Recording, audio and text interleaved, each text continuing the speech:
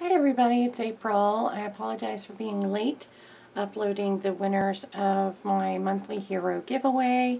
And Charlene Byington, you are the winner for this month. The images from this month's kit, all of the images that came in the kit, I will stamp out for you twice.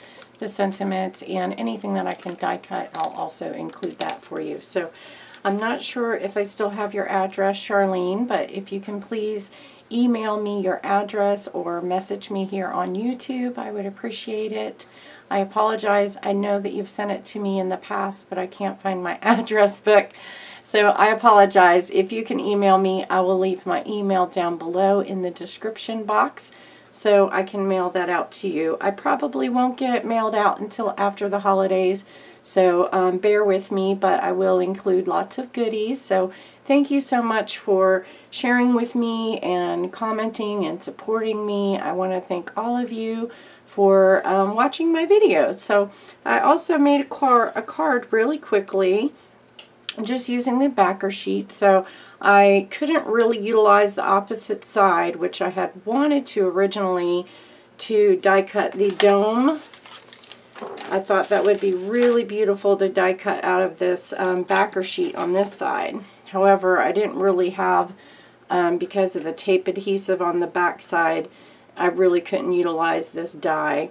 So I just used the front with the desert scene, and just stamped "I crossed the Sahara for you."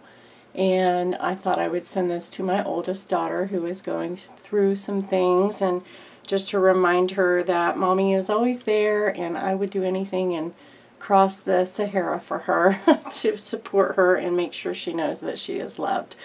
And then on the scraps that I had left, I just did the border. This is a top folding A2 size card, which is 8.5 by 11 sheet of cardstock, and then I just cut it straight down the center and then score it at the halfway mark, and that's what gives you an A2 size card. So yeah, that's all I did, and then added a few of the little gems that came in the kit. So that is the card I've made. I am working on doing a 5 cards one kit video, and I'll try to get that out to you before the end of the year. So thank you guys again so much for watching and supporting my channel. I wanted to wish you all a very Merry Christmas and Happy New Year, if I'm not back before then. Okay, thanks so much and take care. God bless. Bye.